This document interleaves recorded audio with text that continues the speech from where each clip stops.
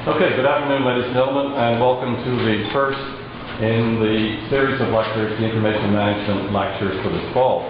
My name is Bertram MacDonald. I'm a faculty member with the School of Information Management, and I'm coordinating this series this year, so I'm very pleased that you are here.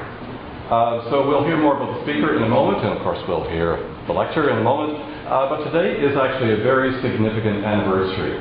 And I'm not sure that any of you are familiar or aware that today is very significant, and this book is very significant. So let me say a little bit about it, because it really does lend itself to having some attention drawn to it.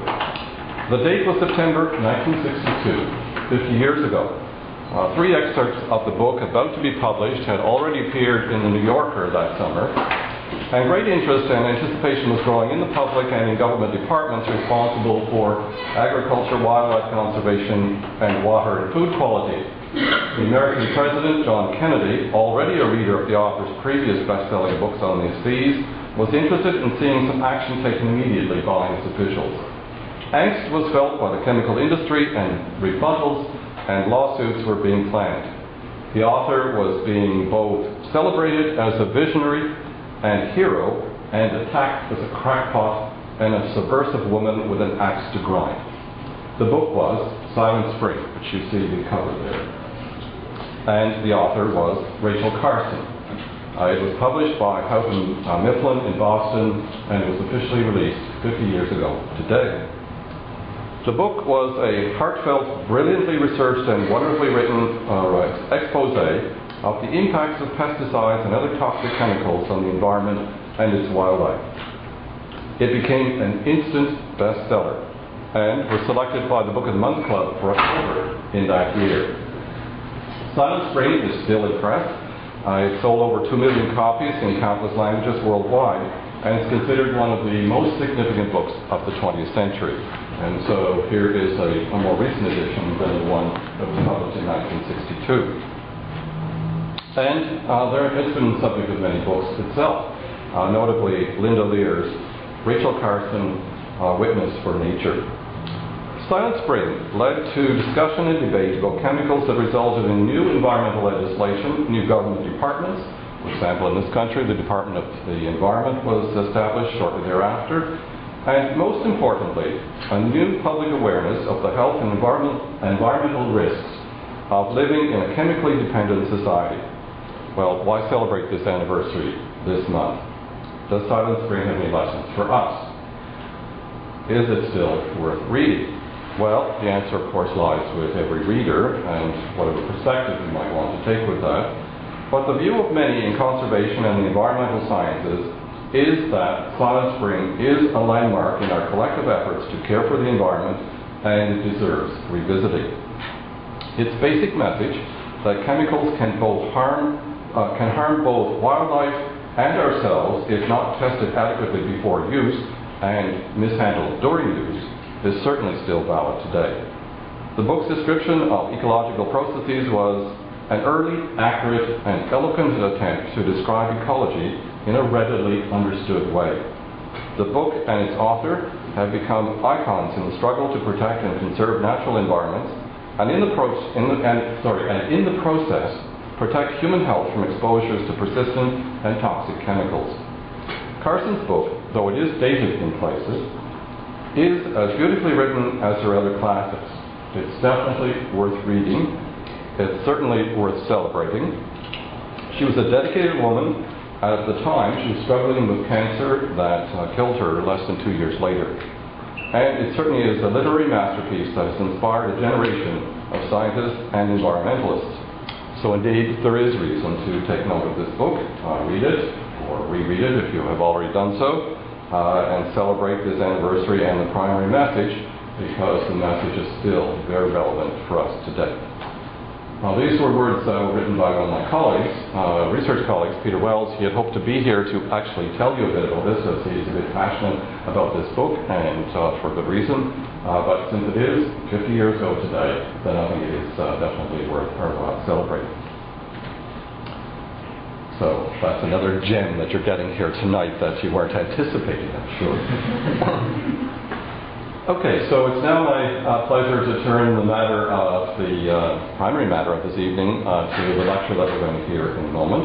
I do want to draw your attention just before Alan Charney comes to introduce our speaker, to draw your attention to the subsequent lectures in the series this fall. There are flyers here you can take away so you can remind yourself about these lectures. The next one will be on Friday, the 19th of October. And Dr. Lisa Lynch from the Department of Journalism at Concordia University will be here to talk about the leak heard around the world, Cablegate, WikiLeaks, and the evolving global mediascape. So all of the lectures that are happening this fall are very relevant. Yesterday's paper in Halifax has an article about serendipity, so you've arrived in the right place at the right time. So maybe that's serendipitous itself. I'm now going to ask Alan Charney, co-chair of the Student Association, to introduce our speaker.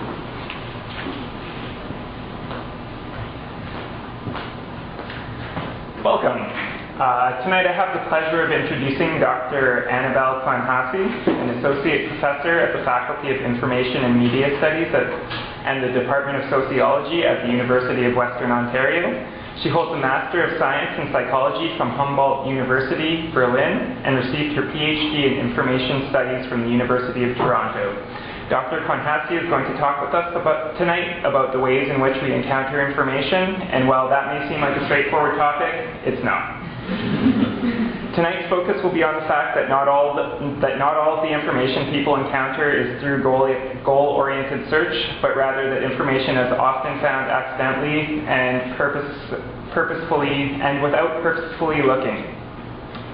Dr. Quan-Haase's research interests lie in how factors such as serendipity, insight, and work routine are changing through the use of digital tools.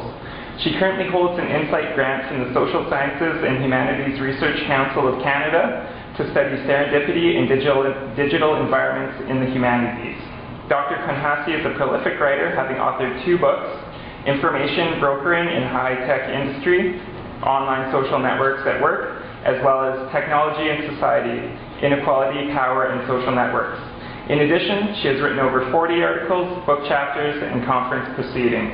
Please join in welcoming Dr. Quan-Haase to speak about serendipity models, how we encounter information and people in digital environments.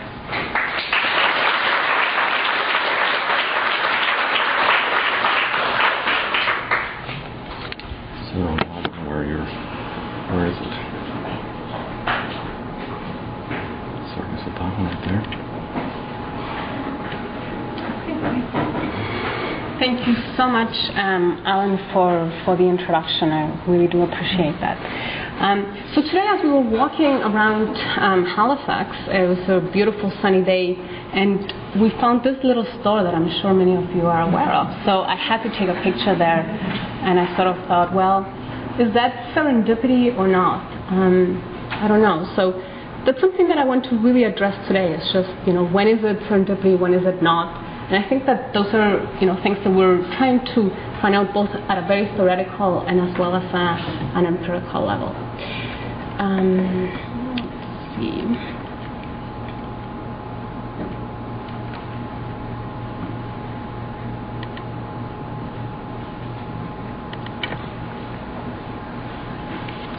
Okay, great. So to start with, it is indeed a great pleasure to be here today at the Faculty of Management, Dalhousie University. And I would really like to start by thanking Drs. Bertram MacDonald and Anatole Grusk for this invitation. It is really a pleasure for me to be here today. And I think we're all really excited about Influence 12. We've been tweeting about it now for months and getting our posters ready. So I hope that, I think it's going to be a great event. And with all the social events that are planned around it, promises to be great. So the topic of today's talk is broadly, as Alan said, information search, and particularly the phenomenon of serendipity. So generally speaking, the presentation goes well beyond a single paper. So I'm not going to discuss one study here, but I'm going to try and cover rather an emerging field of research, and I'm going to try to convince you of its relevance. So the three goals then are, first, to provide an overview of the current debate around the phenomenon of serendipity, introduce some of the key models, compare and contrast them, and reach some conclusions based on that analysis. Second, to discuss how technology has affected the process of information search, and in particularly the phenomenon of serendipity. And then finally, I'd like to present some of the current research that we've been doing at the lab, at Sociodigital Lab. And this section is still a little bit broad and unconclusive because here, this is just the beginning of our 5-year SSHRC Insight Grant, so we don't have really yet many results. So it will be more on a theoretical and conceptual level that things will be discussed. So much of the research on how we encounter information tends to focus on linear models of intentional information search. Here, information seeking is purposive and goal-driven. According to Wilson, information seeking occurs when we're actively seeking information as a consequence of a need of some kind of a goal. So these models in general are based on cognitive science, and the idea here is that there's a problem that we're trying to solve, and as we deal with that problem, we encounter a gap, we go out, seek out information, and then bring that information back to bridge that gap. Now, I'd like to say that while search expansion or the examination of research resources is a part of those models, generally speaking, those models only tend to focus on that in a very limited kind of way. So the models in general, even though they may include expansion, exploration, discovery, is not really at the center of these models. So here, this is an example of one of the models by Brandon Grubel, 2009, and most of you are probably familiar with a number of these models, so I don't really need to go through them. So recently, a number of studies and frameworks have suggested that not all information individuals encounter is through goal-oriented search, but rather that individuals often find information and connect with people accidentally without purposefully looking. So to quote Erdelis here, 2004, she says, research-driven anecdotal evidence suggests that users often find interesting and useful information without purposefully application of information searching skills and strategies. So I'm sure you've all been in that situation that you encounter something that is relevant, that you were not necessarily looking for, but that has some importance to your work. Now, a study by Pulse-Dottier, 2010, showed that in the context of health information behavior in the media, individuals were more likely to encounter health information than actively seek health information. So this is a study, a survey of 1,000 Icelanders, and he specifically asked them to rate various information searching processes. And there were two important findings that came out of the study. One was that information encountering happened much more often than information seeking. This is in the context of health information. And he also found that those individuals who sought information the most were also the ones who encountered information the most. So again, this is something that has been further developed by work by Borshulum Yaramuren and University of Missouri, and she also emphasizes the relevance of this encountering information in the context of news media. So there's quite a bit of evidence here now coming together that encountering can be an important phenomenon.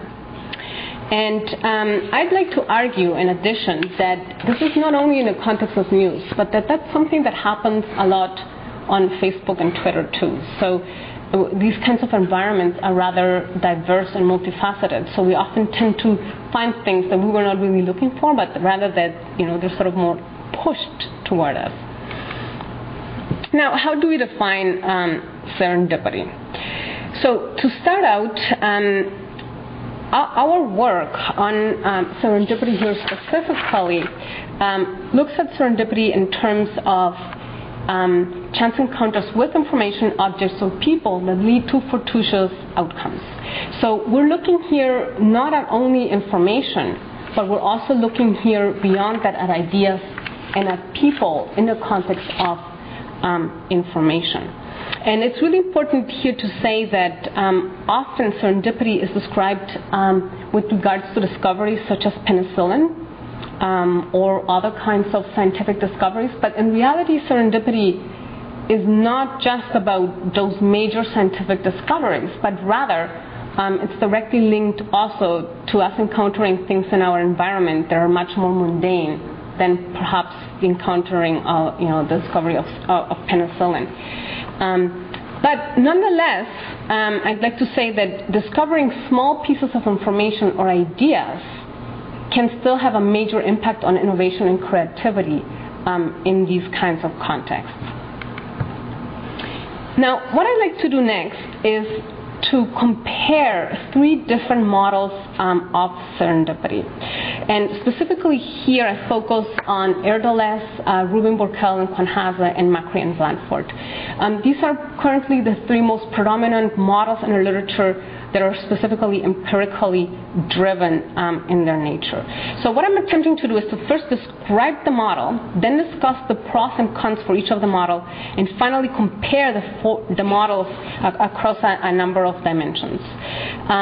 This is work that is currently being published in the Encyclopedia of Information Science and Technology to be, coming out in 2013. Okay, so the first model here is by Sander Erdeles from the University of Missouri. This was published in 2004 in a Journal of Information Processing and Management. And what's really interesting about the work of Erdeles is that her research is done in an experimental setting. So what she's done is she's placed participants in an experiment where she's asked them to deal with a primary task. So they're looking for information linked to that task. And then within that context, they encounter information that is linked to a secondary task. So she calls that foreground and background problem. And while people are dealing basically with the foreground problem, they accidentally, and of course this is manipulated in the context of the experiment, encounter information that could potentially be relevant to their work. And if we look specifically at her model here, you can see that at the beginning, the person is seeking information regarding the foreground problem. All of a sudden, they notice the information that is relevant to something completely different. They stop their primary activity, they examine the new information, they capture that information, and then they return towards the foreground problem. So there's a real switch that is going on from one task to another. So now if we analyze the model in more detail in terms of the pros and cons, we see that first of all, really important here is that there are different tasks at hand. So an individual is not dealing with a single task at any point in time, and I know that next generation I think is very used to multitasking and switching between various environments and tasks at the same time. So while you're working on one task, we switch to another task, we examine things, capture information, save it for future use, and then go back to our original problem. Now, in my own experience, what often fails is, for me, the capturing part. So I see something that is really relevant on Twitter, somebody that I want to follow, a research project, and then later on, I forget about that project, and I sort of think, well, there was something relevant, but I can't remember exactly where I saw it or how it was linked. So it's in my experience, and I don't know how it has been for you, but that capturing often is problematic. But going back to Erdeles' model, some of the problems with the model, though, is that it wasn't done in a naturalistic kind of environment. So the students themselves, while they were in the experiment, reported that even though they noticed, and this was through interviews after the experiment took place, that even though they noticed the information that was relevant to the background problem, they didn't follow that information because they felt that it wasn't suitable in the context of an experiment at the university to actually do that. So Erdeles here says, the event elicitation approaches allow control over the situation in which a chance encounter is evoked, but it has proven difficult to provoke serendipity, perhaps because the artificial situations have limited meaningfulness to the participants, who therefore lack the deeper involvement that may be required for serendipity. So again, there's a real problem here in terms of how realistic these models are. Now second, another problem is that there's little information on the environment. So how does the environment really facilitate the information discovery? So what is it within that environment that we encounter, whether physical or digital, that leads us towards noticing that the information is relevant and to follow that that lead. And finally, there's also an outcome missing. So we don't know really what is the relevance of the information, how was the information integrated into the foreground problem. So again, there's some limitations in terms of the overall model. The second model that I'd like to discuss is the one we developed at Western. So this is serendipity in everyday life encounters. And our approach was very different because we read Sander Erdel's work and we thought, well, how do we get around this problem of the experimental nature of the experiment? How can we elicit more naturalistic kinds of experiences of serendipity? And it was really very challenging to come up with an approach, but what we ended up deciding to do at the end was to do data mining of blogs. And I know you're probably wondering, how such an approach can even work, but we basically went on Google Blogs and we did searches. So we used natural language processing to come up with a number of queries.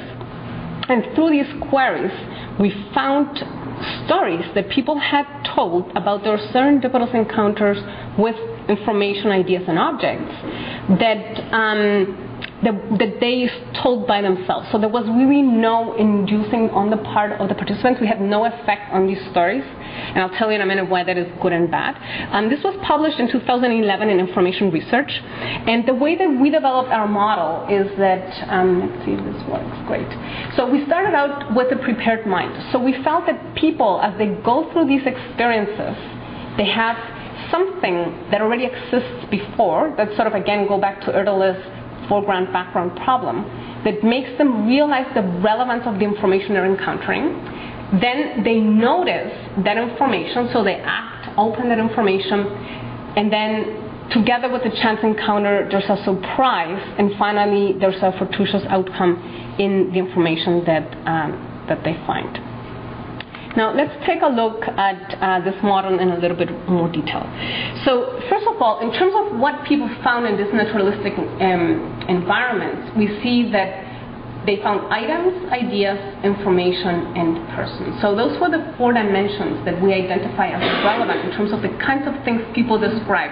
Again, remember, this is naturalistic. It's not representative in any way, because it was based on our searches on Google Blogger. Again, here you can see the percentages of what was found. So primarily, most of the finds were in terms of items that people encountered. And again, here also relevant is the distinction between the online and the offline environment. So encountering of information happened in both environments. And again, this is described somewhat differently by the individuals in these environments. So here, just to give you a little bit of background in terms of the prior need, we found that, again, it does link somewhat to the models of information seeking that we're most familiar with. So there is a prior need, there's some kind of a problem that exists before that frames the information that is found, and that then leads for people to follow that information. And perhaps one of the most important dimensions was the issue of noticing. So it's that moment when people in some way identify within the environment something that is relevant to what they're doing, they shift their attention, and they follow that lead, that perceptual cue. And of course, this is something that happens a lot when we notice something relevant on Facebook or Twitter or social media. And I think that in particular in these kinds of very information-rich environments, that noticing can be quite complex, because as we're searching, for example, going through hundreds of tweets, how do we identify, again, which ones are the most relevant ones, and how do we connect those 2 ideas that we exist? So this morning I met with Lori McPK, who's a PhD student here, and we had some very interesting discussions around this issue of noticing, and how can you better design environments to create that noticing and help the elicitation and the sifting of these massive amounts of information. So finally, we have the outcome. Again, here there's a perceived value, there's a solution to a prior problem or new action that comes out of this specific encountering with new information. Now, in terms of the pros and cons of our model, certainly it is naturalistic in nature. There's no observation bias. We've identified a prepared mind. There's some kind of a surprise or emotionality, and there's an outcome linked to it. In terms of some of the problems with the model, again, it doesn't say a lot about how that switch happens between the foreground and the background problem. It doesn't deal very much with How is that lead investigated? So how does the noticing happen? And there's also little information about how the environment triggers the noticing. So this is the final model that I want to talk about today. So this is Macri and Blandford's model. They're at UCL. This is Journal of Documentation article 2012. Now, if we look at their model, perhaps what is most distinct from the other two models that I've presented is this idea of the connection. So a lot of their model really emphasizes more what is happening at the cognitive level. So again, the other models, some of the emphasis was really on this noticing and the interaction with the environment as we notice important information. This model here has much more the focus on this aha moment. So it's the moment when a scientist or a researcher or just an everyday person sees something that is relevant and makes a new connection between things that were previously disconnected. And I think that that's something that is a little bit more complex to study because, again, a lot of that making the connection is something that really happens at a very high level, whereas the noticing, I think, is something that happens much more at the environmental level. So, again, it's very important to notice the distinction between this model in comparison to some of the others. Perhaps I should mention here that the work of Macri and Blandford was based on interviews. So they did a number of interviews with scholars, with scientists, and based on those interviews, they developed their model. So maybe that also can explain a little bit the distinction in terms of the findings, and that it's very much sort of research oriented. So again here, in terms of the positive sides of this model is really this active engagement with information of the person as they notice the relevant information, they make sense of that information, they create new connections, and they fit that information into existing knowledge and problems, so they exploit the connection. Really relevant here is the outcome, so in terms of what kinds of new discoveries could be made.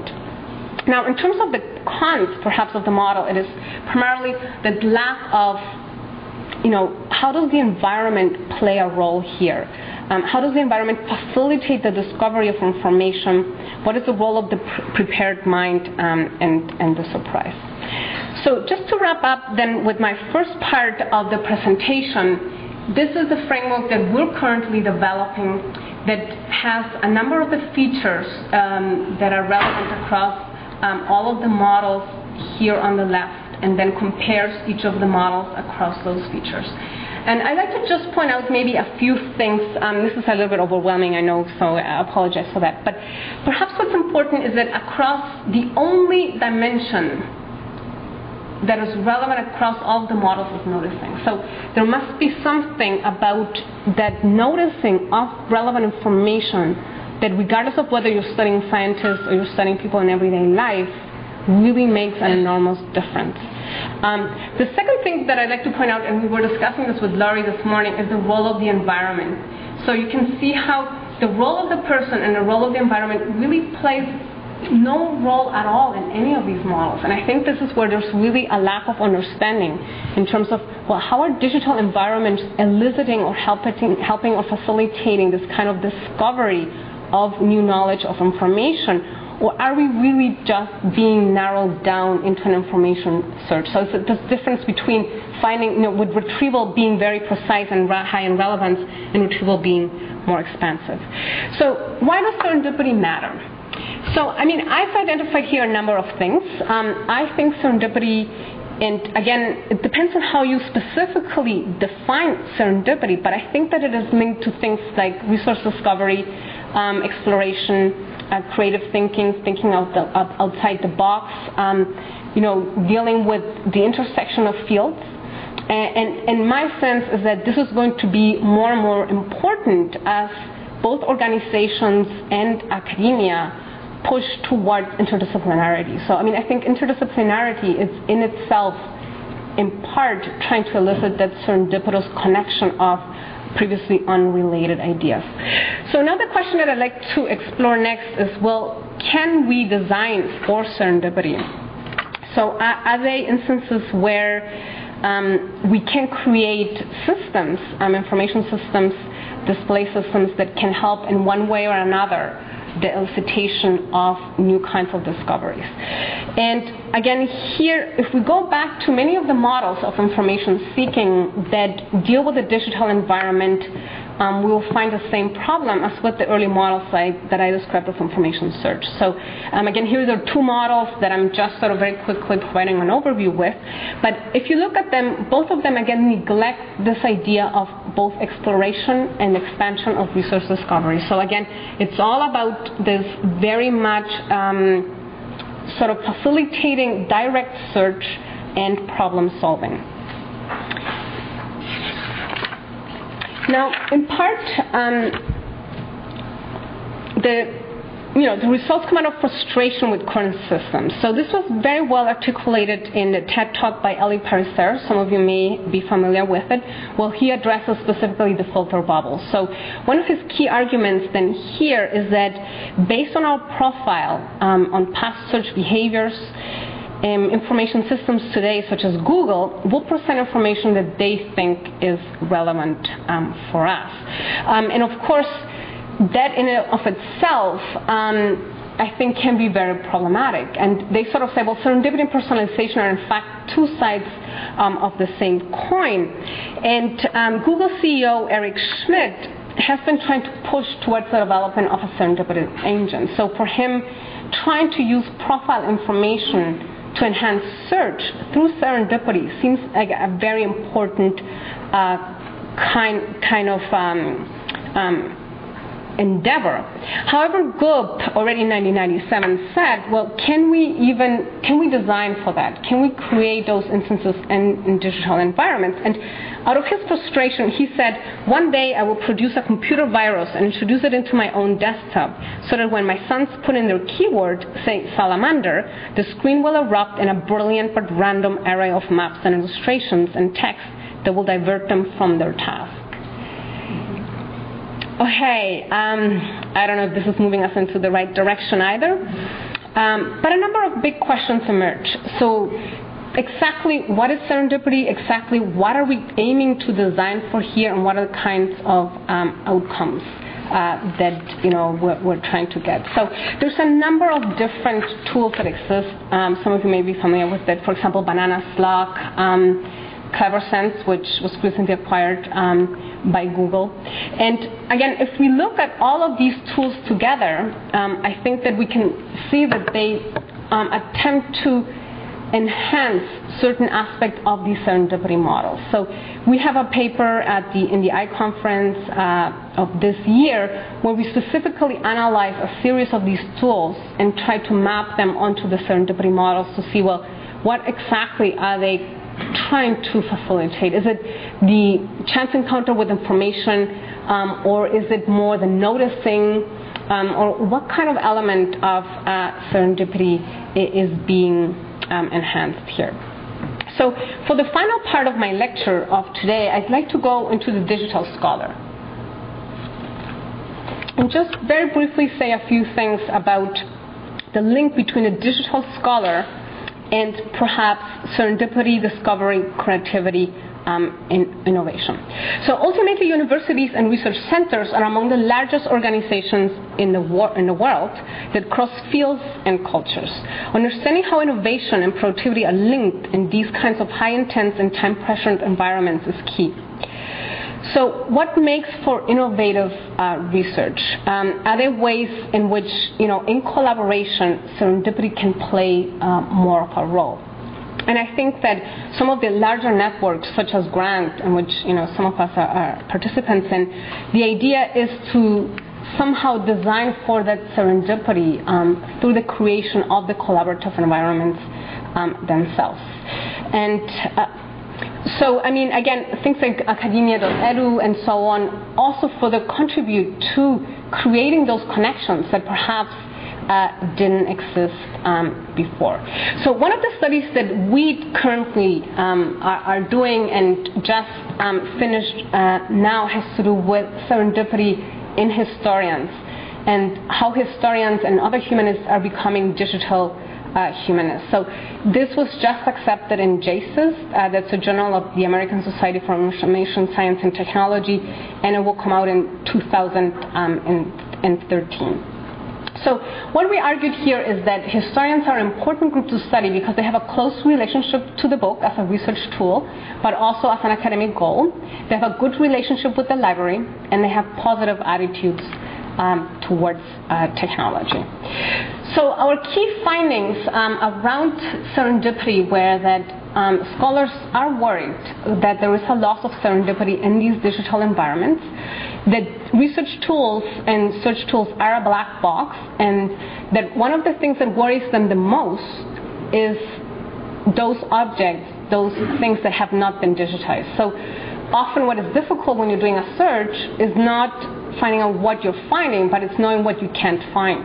So it's all of that which is unknown that may be relevant, but that we can't access, that is often problematic. So there's a whole universe out there that most of us usually don't think about because search is so problem-oriented, but that in reality we may want to know about, we just don't know that we don't know, kind of thing. I know it's becoming complicated here.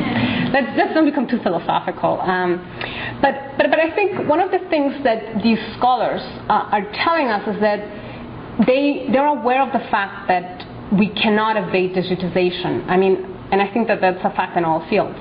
But they're looking toward new digital tools, new visualization methods, and push technology that can help them navigate that huge amount of data that is available. So those of you who are a little bit familiar with the digital humanities, I mean, in part, the goal is big science. So the ideas are here about, well, how can we explore large amounts of data and make sense of them? But I think that in order for us to reach that point where big science yields big results, we need to have those tools between the user and the data that will allow the user to basically explore and make sense of that information. Now, here's one quote from one of our participants, and basically he or she is saying that there is a real problem with moving simply from an environment that is very physically driven for these historians to an environment that is digitally driven, where there's no real comparison between the two environments. And I'm currently also facilitating, in part, Library and Archives Canada move towards a digital world, because it's extremely challenging for some of these organizations to move towards being in these research-intensive digital environments and to at the same time fulfill the needs of scholars that continue to want to have access to the actual documents. So some of the recent developments here include things such as, and these again are very simple systems you might also be interested in, or expansions or recreations of physical environments. So again, some of the libraries at Windsor have the stocks represented digitally that allow basically for that very physical kind of visual exploration of the environment in a virtual world. Again, this is a project by Tim Sherratt, and it links again to big data, big science. They have digitized a lot of the archival records of immigrants to Australia, and now they're building these infrastructures that mediate between the digital content and the user themselves. Finally, where is this research moving in the future? Currently, we're developing a number of studies where we're looking more at serendipity in these kinds of social media environments. So one of our studies, for example, looks at Twitter and how we can understand within these kinds of and very fast-moving environments how hashtags and handles and back channels both help us find information in people. And I think this is a very complex link here, because sometimes people lead to information and information lead to people. So there's a really interesting interplay between those two things. And the other thing that we're really interested in is also, well, how can we think of the physical places that help and recreate serendipity to move into the digital places? So again, here, simple things like the way Steve Jobs designed his work environments was such that everybody had to come together at a central place within the work setting, and that the bathroom was right in the middle there, so there's really no way people could evade each other. And I think that sometimes these very simple designs can really help in facilitating unexpected encounters. I think they're having more fun than we're having here. I'll come up with some more jokes for my next presentation on serendipity. So just to conclude then, there's a move away from linear approaches to more emphasis on discovery and browsing of information, people, and resources. We're trying to provide users with what they don't know that they may need or want. And we're trying to achieve alternative forms of presenting, contextualizing, and visualizing information, for example, by social circles and by algorithms. So again, I want to thank everybody for your attention.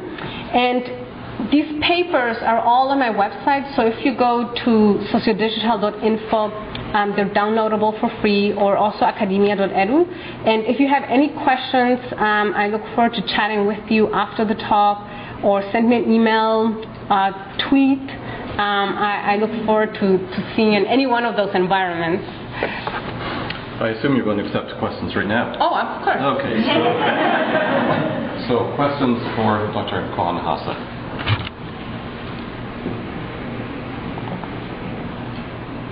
Yes, Lori. I was just wondering about the fish model that you showed, the organized model, and just that, the moments after noticing.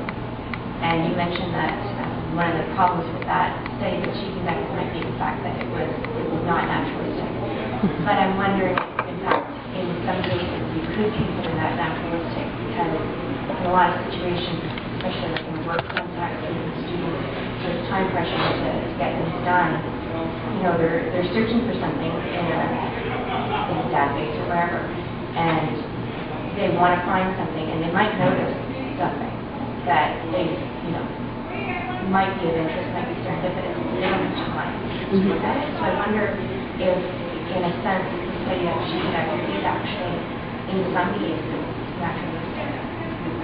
Sorry, I'm just going to need to just repeat the question very compressed, so it gets recorded. So the question is the naturalist model, and whether in fact the critique that it is not naturalistic. In fact, it might even be naturalistic, given the nature of the ideas that you expressed. Okay, go ahead.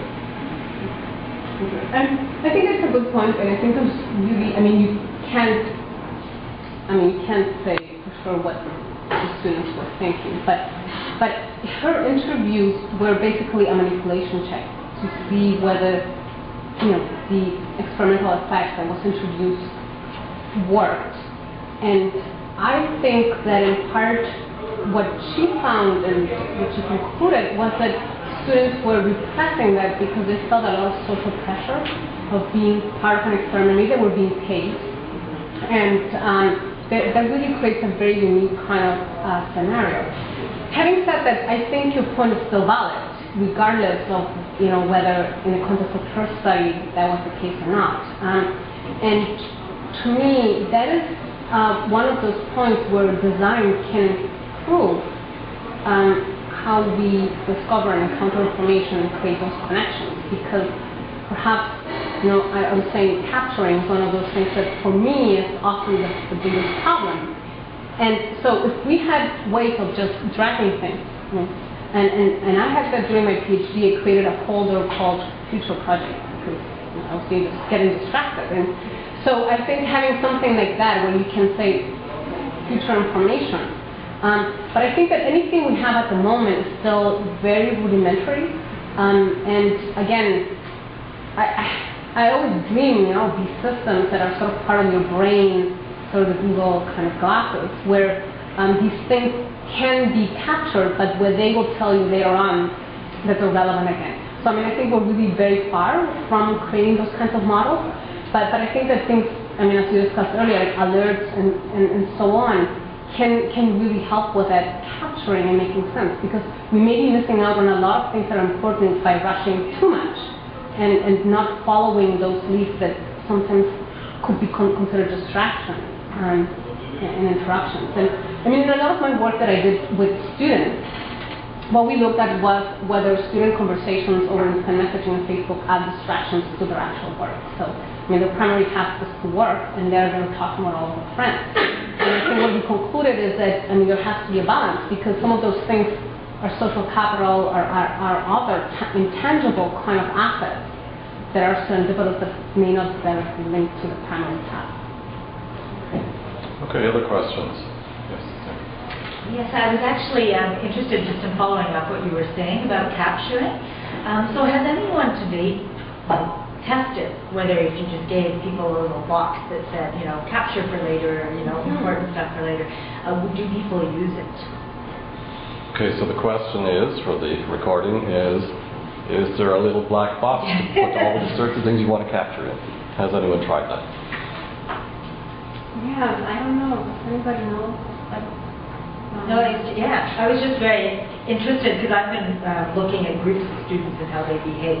And I was almost thinking that they needed some kind of black box that says, this is really important, don't lose it. Because, you know, in the to and fro of group conversations, things do get lost. So I'm thinking we need a lot of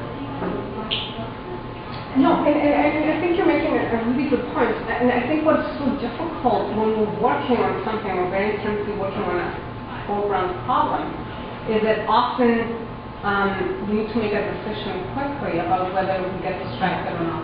And of course, we don't know whether those distractions are fortuitous or not. But I mean, I think what I've learned is that, I mean, for example, in the context of academia, but also in the context of work and innovative teams, talking to people is such an important component of the work we do, even though it's so intangible, because that's where we get a lot of those ideas that are outside of what we would normally follow. So, I mean, I think most of us as academics have had that experience where we're at a conference, we meet someone, we chat, and at the end of 2 hours and some wine, we've got a new project. So, I mean, of course, the question is, well, is it really serendipity or not? And I think to some extent, my conclusion would be it doesn't really matter. And the point is that you're exploring new resources, and if you see as another person as an information-rich resource that is not overlapping with your own, then clearly that can lead you towards new directions. And I just wanted to tell one funny story that I realized when we were talking about the capturing, that apparently I capture a lot of things and don't realize I do. So I go home after working on my thesis all day, and the kids are doing something, and I say, oh, do you know that you should be getting an hour of exercise a day? And they say, how do you know that? And I said, well, because when I was working today, I read. So apparently I've been relating all these articles to the extent that my children are now asking me if I do anything at work. So, you know, it is interesting when you think about it, because I'm capturing all kinds of apparently random things and storing it somewhere. Well, and that goes very well with Yamashura's and also Pepsi's work on the Icelanders, because I think what they're saying is that we have so many things that are relevant to our life and so many different dimensions. Different hats we wear. Exactly. So that we may be reading the newspaper and finding out information about things that we weren't even looking for. Of course, that makes total sense to us. But in reality, is that encountering, at least in the context of health information, seems to be so much more relevant than any kind of active seeking that we would be doing, because we probably don't have time to do all that active seeking, or we may not even know what we're looking for. Thank you. Other questions? Yes, question to you last there. Hi, Anabel. I'm wondering if you find it fascinating, actually, as a reference librarian, many things go off. The digital scholar, what I'm wondering about is this act of noticing. I wonder if obviously prior experience plays into the act of noticing, but to what extent would digital scholars versus students versus Icelanders versus street people, you know, at the coffee shop, would their noticing be different? Because, you know, I would argue information people, of whom digital scholars are a very serious group of experts, have higher tuning on noticing. And what kind of difference does that make? And what difference might it suggest about tools and spaces and places? And how are you reflecting that in your model? It's a very long question. That's okay, but it's all around the question of noticing. Yes. And is there variation across the spectrum of people? Types of, yes, Yes. and expertise. Yes. Well, I think there are two things. One is that the work of Janica Hengstrom deals specifically with that. And even though she did, I mean, as far as I remember, she didn't find too many correlations with personality traits. I think there are some few, I think extroversion is the one that links the most toward this. So maybe there are people that are a bit more extroverted that are also seeking more information and also encountering more information in general.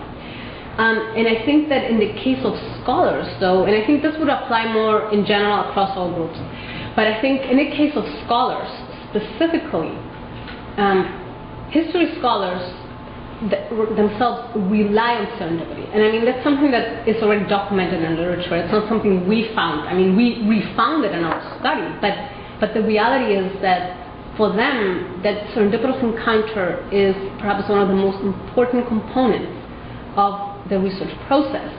And again, if you think of historians, and I mean, most of us may not be closely linked to the work of historians, but there's a huge difference between primary and secondary sources for them, which doesn't exist really for us as information scientists. But for them, finding that one primary source that contains a letter of Maria Magdalena or someone can really completely change the direction of their research. So that is really what makes them so active noticers, is that they're going into those archives with the hope of encountering something, and they may have something somewhat specific in mind, but they're very open to finding something totally different. Whereas other scholars are less so, I think. Other scholars are more, although maybe that's not, maybe in the PhD, while you're starting in the PhD, and that's something again that the literature also says, is that search is more haphazardous at the beginning of a project, and then it becomes much more search-oriented. So maybe at the beginning of problem solving, we're more willing to explore different directions, but the more advanced we're in the project, the more we know exactly what we need to find, kind of thing. I don't know if that's okay. Yeah. Good. Thank you. Other questions for Dr. Quan-Haase? I have one for you. You said on your comparison of the models that people and environments were the things that were sort of missing. Mm-hmm. Yeah. So you've now just, in response to this question, talked a bit about people, because there's a spectrum of possibilities there. Everyone is unique to some extent, but the question is more around environment. How are you going to incorporate environment into your model? The environment could be quite different. Yes.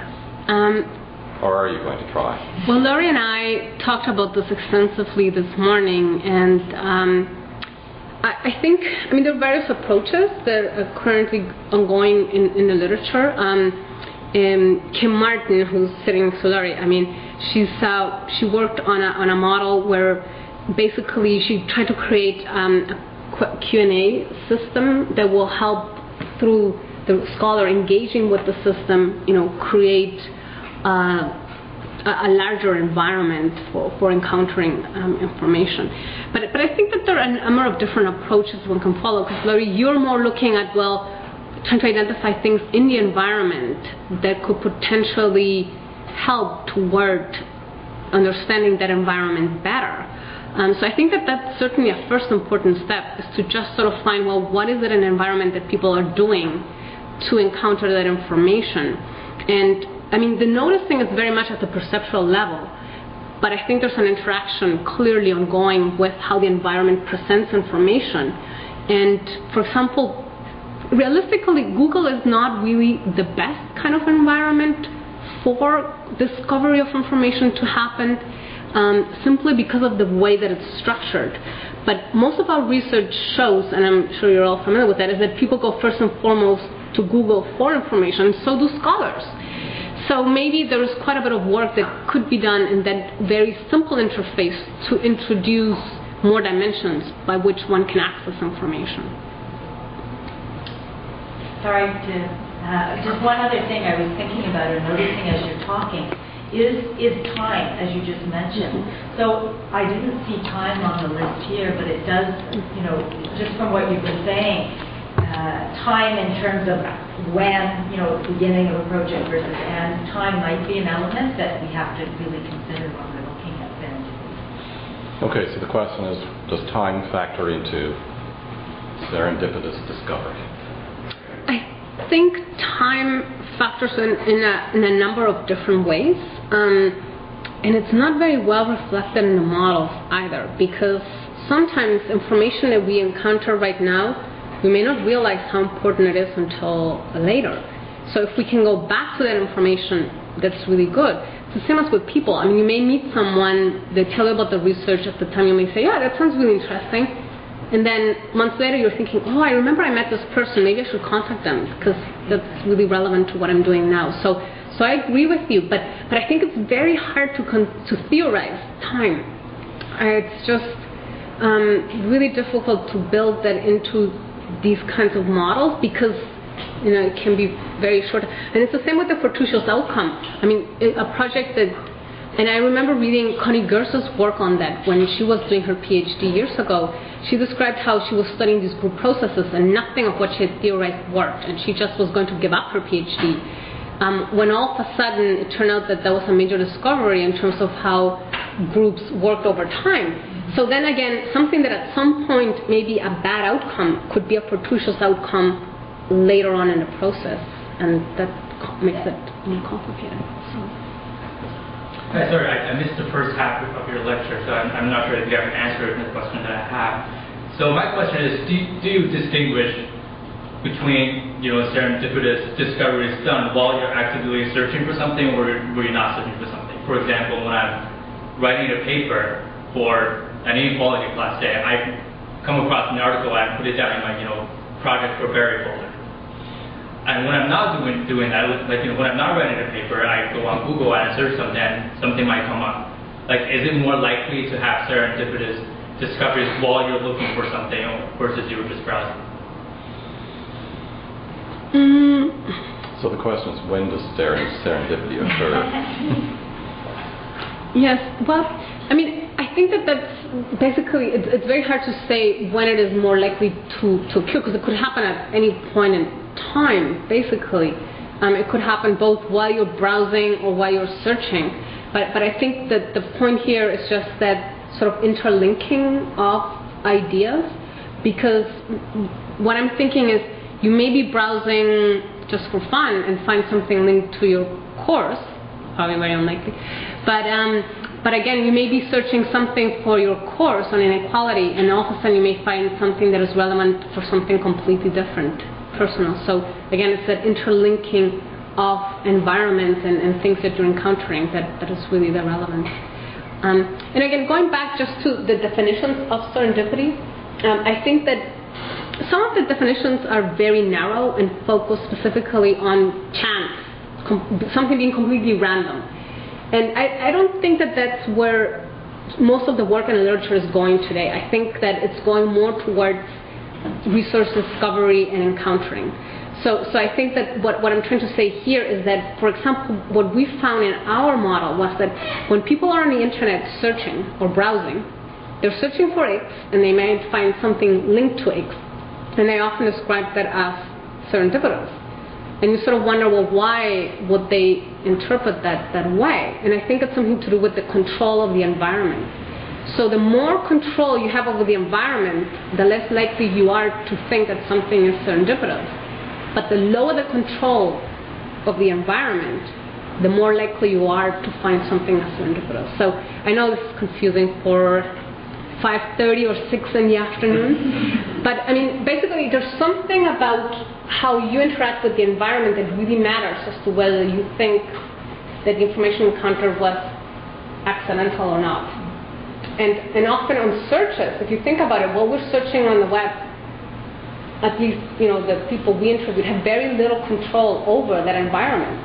So you're sort of browsing, you're jumping from one link to another, and then when you find something that is really relevant, all of a sudden you sort of think, wow, how could I have found this really relevant piece in this sort of juggernaut kind of information environment? And that's what makes it so relevant to people. Yes. Nicole. I just have a question about I know what you mean by serendipity, but when you're talking about searching for something that's really relevant, and you kind of are having a hard time in the middle of the thing, and then you kind of get off track, and then you find something that's relevant in a place you wouldn't expect. Exactly. Is that what you mean? Okay. That's really, I mean, that finding it on an unexpected place, sometimes people interpret that as something. Would it also count if it's like, if you're, say you're searching for something really specific and then you come across something else that totally distracts you, but it is of another topic of interest, and then you kind of keep that aside for later, and would that be considered serendipitous as well? Or just kind of getting off track and No, it's distracted? What's the difference between serendipity and distraction? And that is where a lot of our work is focusing on right now, is on exactly that. And I think that the point that you're making is really critical, because I think that sometimes when we're working, it's very important for us to remain focused. I mean, I'm sure that anybody who's doing a PhD knows, that probably that's the one thing that will get you through the PhD, is being focused. But so determining when to stay focused and when to follow a lead, and when is something relevant, is quite tricky. But if you look at the model here, the way we define it at least was that anything that is distraction would not fall under serendipity, because it didn't lead to that outcome. So basically, when you're making that connection, and that connection then has some kind of an outcome. And again, the outcome is very vaguely defined. It can just be something simple like changing your activity, or somebody told you about a yoga club, you by accident ran into somebody who told you about a yoga club, you went to the yoga club, now you're doing yoga. Well, that's sort of a positive kind of outcome. If it did happen somewhat by chance and you were not looking actually to join the yoga club. So again, and that's why in some of these models, and if you look at Macri's model, again, I don't want to become too theoretical here, but if you look at here, reflect value of outcome. He really, in his model, really puts very strong emphasis on that sort of evaluation that happens after you encountered the relevant information and it became positive in your life. So it's this sort of retelling of the story that makes part of re-identifying it as a certain. So it has to be something that's so valuable that you kind of want to tell people about it afterwards. And if you look at our model, again, it was based on exactly that notion. Like the only reason why we found those stories on blogs was because people had that experience and they felt that it was valuable enough to share it on blogs. Otherwise, it was not exposed. So we were looking for words like unexpected, unanticipated. We have sort of a list that we came up with, but it was basically those words that triggered us to identify those stories. And one of our key criteria for analyzing the stories as part of our corpus was that they had to have the fortuitous outcome. So if there wasn't a fortuitous outcome, we did not include it in our corpus, because we felt that then you encountered information but nothing happened. Like there was sort of the distraction kind of thing, that it can be good to get distracted once in a while, but it doesn't lead to anything. And again, what that anything is, I think is really important, because as I said earlier, most of the research today has focused on penicillin, on really big discoveries. But the reality is that I think it often happens on a much smaller scale as we interact in work settings, work environments, with colleagues. And then often these encounters lead to small changes in something that we do, even though it may not be always a scientific discovery. Okay, any further questions? Yes. Well, for the question that builds on the point you're making about retelling is quite critical to the model. So how do you untangle the cognitive from serendipity from the very strong narrative patterns of sacrificial to kind of cultural narrative we have of fortunate discovery and how do you tease those apart? Yeah, that's a really good question. It's very hard. That's why I think when we look at it, it's one thing is the cognitive part, which is really what is going on in a person's head. And I mean, if you look at scientific discovery, I think a lot of the focus there is on this aha moment. So it's on this instant where you're making a connection between two ideas, or you're putting something together that wasn't together before, and that sort of is a breakthrough, because those are things that were previously unconnected. But of course, what we're dealing here with in digital environments is a lot more simple than that. It's not about a retelling of a story. It's just simply about bombarding you with new things that you weren't expecting. So I totally agree with you. I mean, I think that there's certainly a component there in the research where the retelling of the story, that the way that we study these things has a cultural component that may be stronger in some cultures than in others. But having said that, though, I think there's something to be said about, research discovery that is still very real, that can happen regardless of the culture or how we do it, that has to do with simply information and how we cover it in the world. Any last questions? Yes. You mentioned that it can be perceived that the digitization of the environment can be a loss of serendipity. Serendipity obviously occurs in the digital world as well as outside the digital world. Do rates of serendipity drop in the digital world versus finding things in the real world? Well, I think that would be a great study. If you could have some kind of a comparison of people looking for information digitally and set that up versus the physical, I think that would give us quite a few insights. So far, most of the work that I can think of is based on very much attitudes and perceptions. So how people perceive these environments and how they affect their work. I haven't really seen anything that does that kind of direct comparison. And I think it may be really difficult just because of the size of things. But having said that, one thing that is really important that I think often our participants forget, that we've noticed in the interviews, is that they sort of see the physical world as being somewhat random. So our historians, for example, describe how they go to the stacks and they look at books, and while they're searching for book X, they encounter books Y, Z, and how relevant that is and how serendipitous that is. But in reality, if you think about it, books are organized. They're not randomly put on shelves, but they're organized by groups, they're organized in some meaningful way. So if you're looking for surveillance, and for a book on surveillance, you're in the surveillance section, there may be other books there that catch your attention and that could be potentially relevant. So I think that's why it becomes tricky in how people perceive things. I think some of it may be familiarity. So they're so familiar with working with these physical environments that when they move digitally, they perceive it as a loss of that. And that's why a lot of these new systems recreate this physical environment. And I'm not sure that that's the best way to go about it. I somewhat question that. I think that there may be additional methods of representing the information. But at least now, I think most of the attempts are to recreate the physical environment so that there's this familiarity again, and hopefully also the experience of serendipity or research discovery.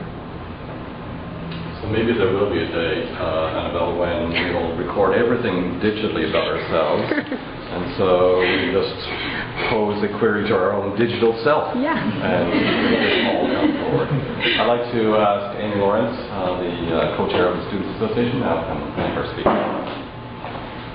I would like to thank Dr. Anabel Quan-Haase for this interesting and enlightening lecture this evening. The serendipitous way we accidentally encounter information is always interesting to me. Browsing in the stacks in the library for my undergrad studies was how I discovered some of my best sources, resulting in some of my most successful research papers. Browsing online and surfing the web for information leads to blog posts, user comments, and links to information relevant to us that we may not have located otherwise. The availability of vast quantities of information may impede serendipitous discovery, however.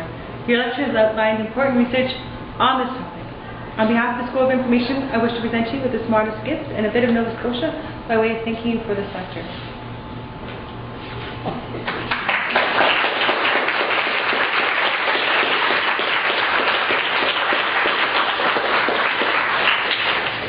Okay, ladies and gentlemen, that concludes the lecture this evening.